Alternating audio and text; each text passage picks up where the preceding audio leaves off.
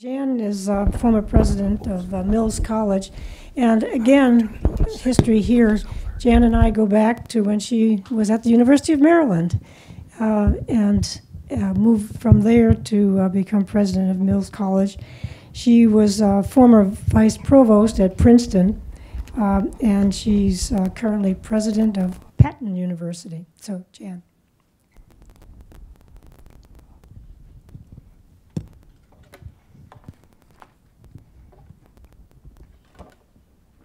Got to get myself organized here and don't want to be obscured by the sign. So let's see if this is working. Thank you, Rita. Thank you for taking on the role here. Thank you, Carla, for organizing this event. I'm very glad to have this opportunity. I've been very excited to talk to all of you about some of the new areas within higher education that I have been working on in the last 18 months or so.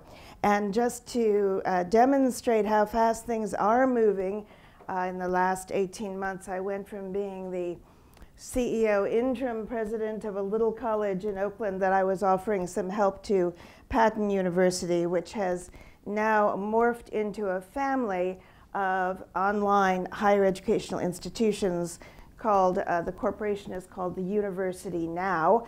And I am senior vice president of UniversityNow and on the board of Patton University. So the evolution has happened very rapidly. You know, when I was thinking about what I wanted to address today in this context of this very rapidly moving online MOOC digital universe in higher education, I've thought back about kind of the 30,000-foot view of what higher education is, where it has gone, what the impact of online is really turning out to be for us as a segment of the economy, of our ways of thinking about the world, and in particular of education. And just for a point of reference, I would say, Rita gave a little bit of my background, but I started teaching as a young 23-year-old, newly minted, almost minted PhD about 5 blocks from here in 1972 at what was then the Open University of the City of the District of Columbia, Federal City College, which then became part of the University of the District of Columbia. And my interests and my concerns at that time, as a young linguist and academic, were really all about finding ways to provide access to students across the population into higher education, and in particular being concerned about access for women and for people of color, populations that had not had those opportunities before. Got an extra strong dose of that in 12 years at the University of Maryland, College Park as a faculty member and as an administrator, learning a lot about the whole range of the public university and the possibilities of the public university, as well as what we called at that time distance learning. Maryland had the largest university college, still does, I think, although Wisconsin may have surpassed it, in terms of reaching populations around the world, American populations largely, and those were largely military populations who were being educated distantly from the campus. I then got involved at Princeton, where I'd done my graduate work as the vice provost, again thinking about ways in which the research university could become more accessible, and having the good fortune to work a lot of forward-thinking people, including Harold Shapiro, who went from Princeton eventually to work with DeVry University, and a university that had taken an online role. And then I was 20 years at Mills College, where a little liberal arts college was working very hard to frame the conversation around achievements of women and breaking the glass ceiling and finding ways for women to excel in every possible area of inquiry and leadership. So when I decided to retire from the presidency, I thought, what's the next frontier of higher education?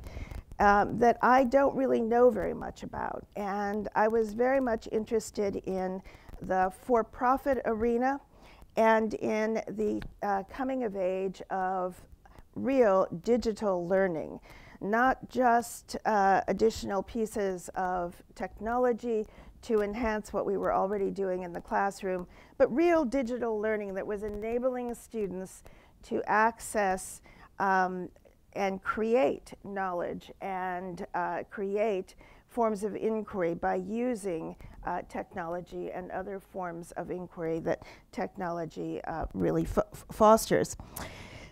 So that's my history, and that's how I ended up getting involved in this latest endeavor. I want to contextualize that a little bit in terms of the context, in terms of higher education overall. Very interesting statistics that I heard recently. In 1966, there were 8 million students in higher educational institutions in the United States. And there were 2,400 higher educational institutions, of which 1,400 were private or not public institutions. So that actually, 1966 is my graduation year from high school. Thinking about, you know, the changes for women, particularly over the course of that 50-year or so time span. In the year 2012, there were 21 million students in higher education, a little less than, but close to 3 times as many as in 1966. There were twice as many higher educational institutions, 4,800 higher educational institutions, and only about 1,400 of them were still private higher educational institutions. The greatest growth in student enrollment to 2012 was in the for-profit educational arena. So of the 21 million students who are currently enrolled in for-profit universities, 7 million of those 21 million are enrolled in for-profit universities. Not a single for-profit university existed 25 years ago. So the University of Phoenix, DeVry, Capella, the universities that you see in advertisements and you hear about were not in existence. Interestingly enough, in those for-profit universities, the average enrollment of women is somewhere between 2/3 to 75%. So the growth in student enrollment and the growth in enrollment in higher education has been very much driven by the for-profit sector. It has also been driven by the enrollment of women in that sector. And it has also, the for-profit sector has also driven up very dramatically the level of student loan debt in this country. So if you look at the last 10 years, student loan debt in this country has doubled to its current status of $1 trillion, higher than all credit card debt in the country at this point. And that in part has been as a result of greater availability of higher education, greater availability of student loans, but also the fact that many, many students are entering higher education oftentimes through a for-profit, but sometimes in a public or private institution, and incurring debt at the start of the experience and not completing the experience.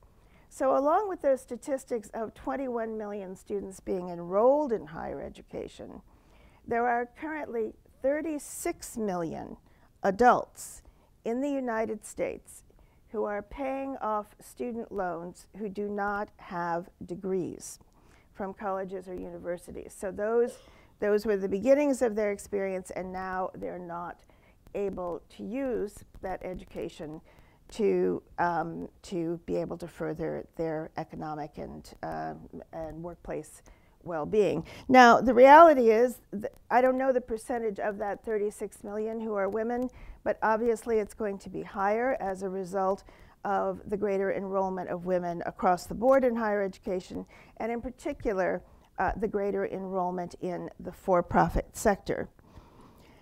Now, what does that have to do with online education? What does that have to do with online education and the proliferation of, we talk about MOOCs, we talk about for-profit. These things get very much mushed together in the conversation. So I'm going to do a little bit of disaggregating, and then I'm going to try to talk about what the possibilities are here, as well as the pitfalls, of which there are many. Most of us who are in the academic arena, in the higher educational arena, understand that having technology in the classroom, whether we're dealing with data or instructional tools or research or modes of communicating with our students, is a valuable and essential part of instruction these days and research.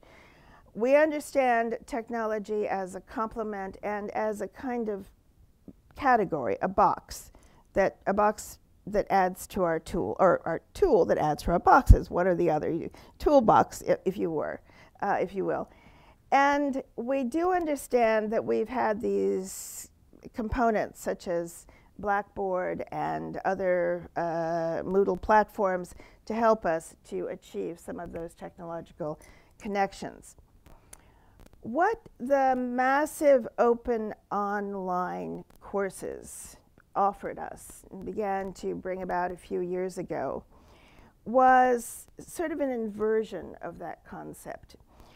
Basically, if you think about the organization Coursera, for example, they figured out how to get 62 high-profile, high-quality universities to allow their faculties to put courses, a faculty member to put a course onto a platform which they had built.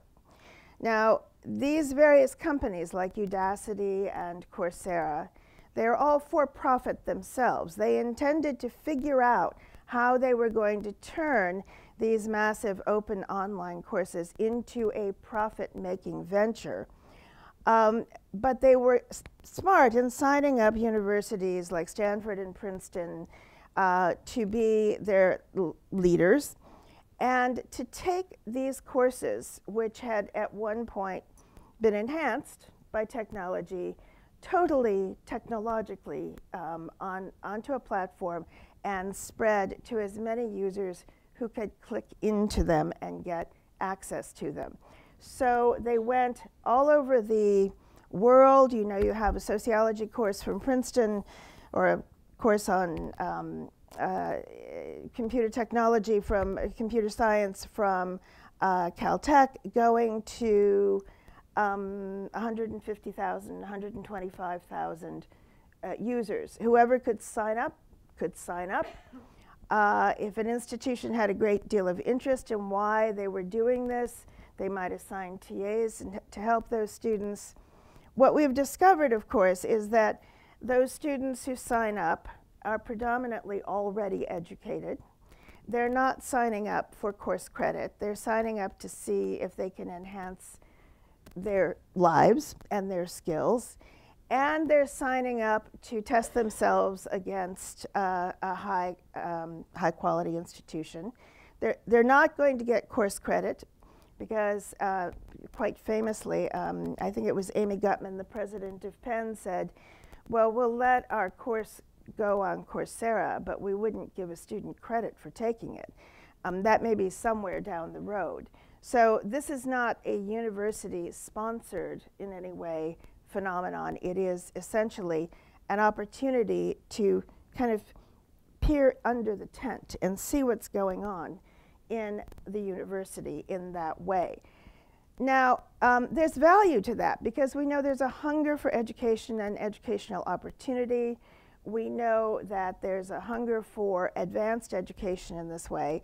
And it's also the case that it is, for the person taking it, usually very difficult to finish, very difficult to use, except at usually cocktail parties or around the water cooler where everyone, you know, it's become very popular to say I failed a MOOC or I dropped out of a MOOC because that's sort of it's becoming a more generalized phenomenon.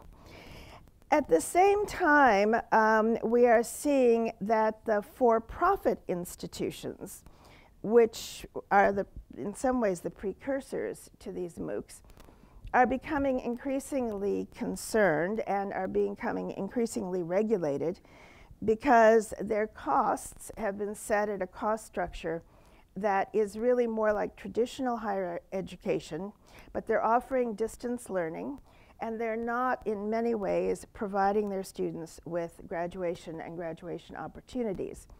And many of them, in particular, I'm not picking on the University of Phoenix because I think it had started in a very positive way, but it is probably the best known. For a place like the University of Phoenix, their interest is in getting you to pay up front and use student loans to pay for your education and getting your employer, if possible, to remit some of your tuition as a result of your being in the workforce, as many of those students are. So we come to a point where there's a lot of attention on this notion of online education. Everybody has some sense of the fact that it's out there. Many traditional higher educators, faculty members think of it as a threat. Some think of it as a sense of possibility. Some think of it as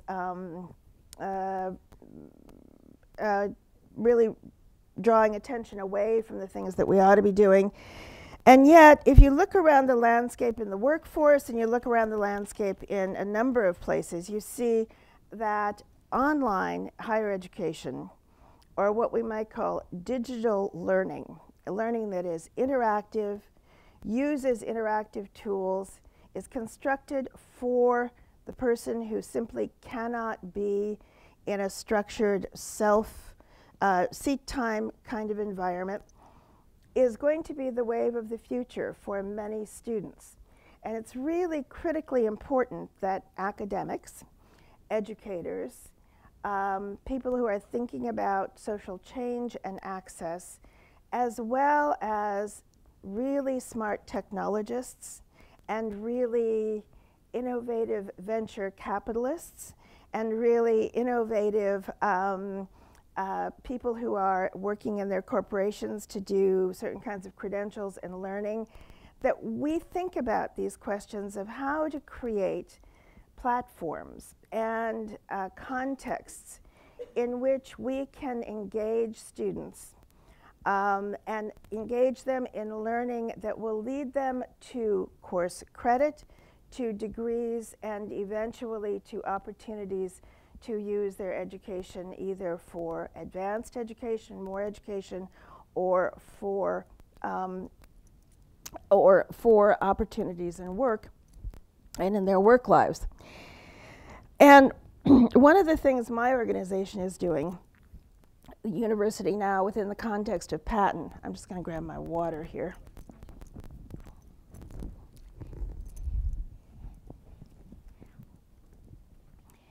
Is to move away from two things. We're moving away from the seat time model that works even in the MOOC universe and in the traditional distance learning universe. So the seat time model says whether you are sitting in your kitchen or whether you are sitting in your classroom, you enroll for 16 weeks, you do the work, you have the interaction, You take the exam, and then or you do the project, and then you move on to your next semester of work. Our model and a number of models that are coming along is self-paced. So you enroll at the time that seems most appropriate for you. We actually have with UniversityNow patent enrollment every Monday, 50 weeks a year.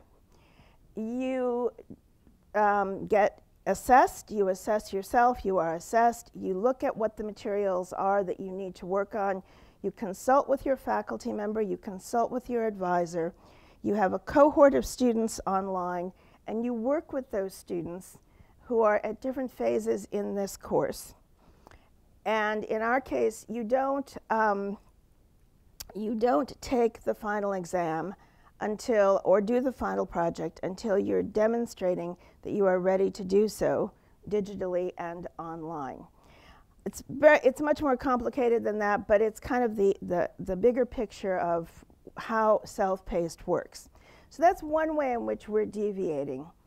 The second way that we're deviating is we have cut the price completely to match the student's ability to pay. So we are voluntarily, although we're regionally accredited and qualified, we have voluntarily withdrawn from Title IV programs.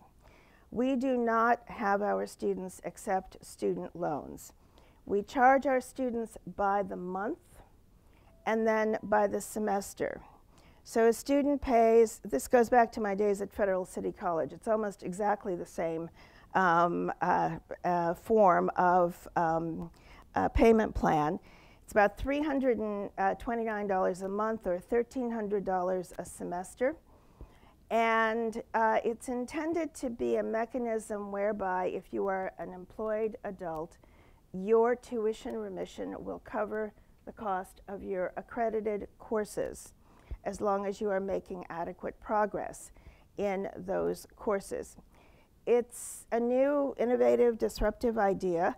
But I think other colleges and universities are going to follow suit in this regard, trying to find ways not to tie the student up without guaranteeing the student a level of success, and also helping the student to understand that you have responsibility for how you progress. You also have responsibility for paying for your education. So let me go back to the questions that prompted me in particular to want to bring a few of these ideas to this group. Number one, none of the digital learning online opportunities has been particularly successful in delivering STEM fields.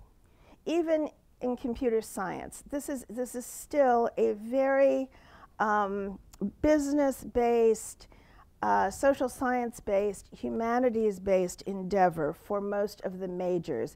And that in part is because there simply haven't been that many opportunities for faculty and others in science-based fields to get involved in massive educational outreach. So that is concerning to me, and I think there's some groups.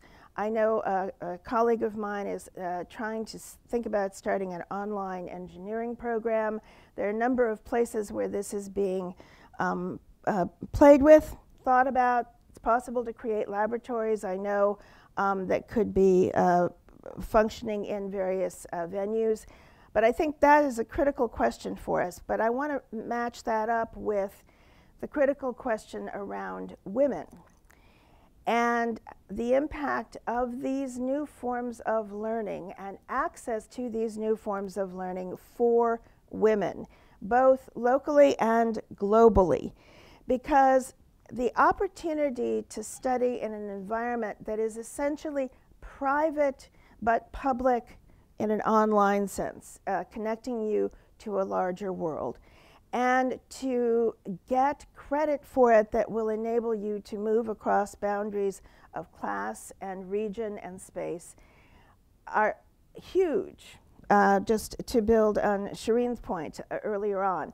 So, and obviously, not obviously, but I will say, it's obvious to me that no one is thinking about this population in building these online opportunities. Women, as we have been in higher education generally, we are an afterthought. The idea that women are the big consumers now of most of technological products, or make decisions, buy them, use them, that's all out there. But the idea that women would be an audience that would have a special focus in online education simply has not occurred to anyone, and is not a high priority. So even though it was known that this would be a big audience, it was not a high priority, because women always do what seems to be best to get themselves into a better position, and so they've taken this on. So that's one. Those are two concerns I have. The third concern I have is that almost all of the work I see going on in San Francisco, in the Bay Area, in New York, in some of these other contexts where we're building these opportunities for online education and online educational programs for corporations and online education for K-12 education.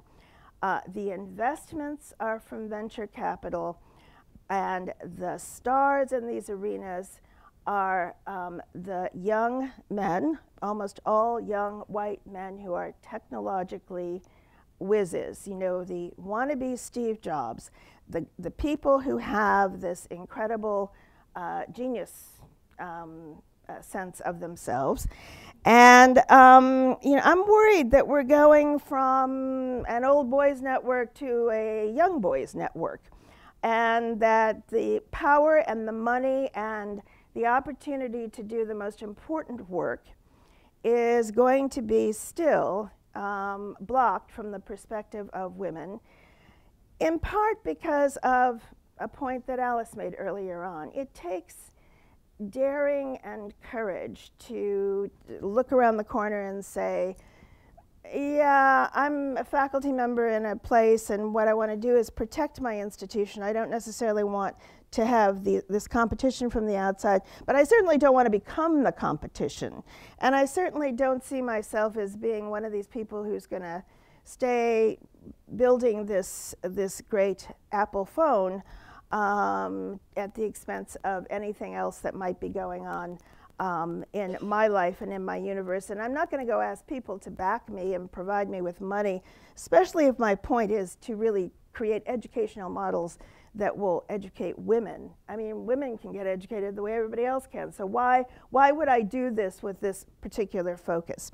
So my concern is sort of tying this back to the whole notion of, where are the intersections? Where are we looking for ways to change society using education that focuses on the potential for research and for research in the sciences, and then where are we putting the emphasis on women, and women both as the leaders and those who are organizing and driving the work, and as on the learners and the future leaders and drivers of the work.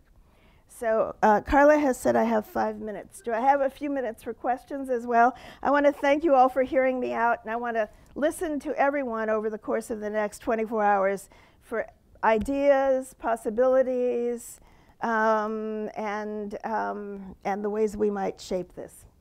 Do I have room for a few questions?